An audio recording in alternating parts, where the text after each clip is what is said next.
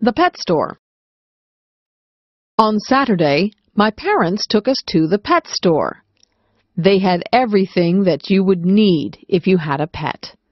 They had dog food, collars, and leashes for dogs. They had treats to give your dog and brushes to brush your dog.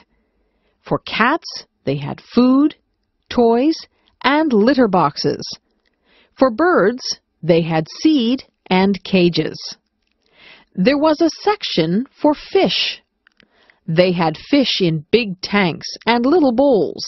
In the big tanks, there were colorful fish swimming around. The girl who worked there said that they were tropical fish. There were goldfish in the smaller fish bowls. I saw the girl get a goldfish out with a little net. She sold it to a boy who said he had another goldfish at home.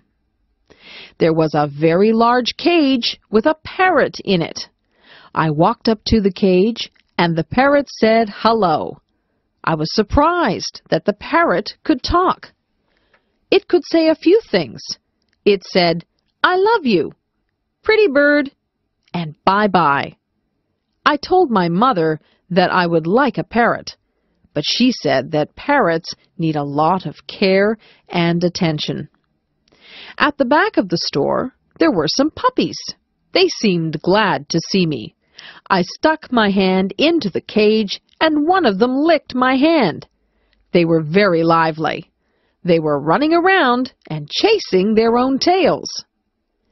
In the next cage, there were two kittens. One of them was playing with a toy, and the other one was asleep. The kittens were very small. The one that was sleeping was curled up into a ball. I couldn't even see her face. I didn't want to leave the pet store.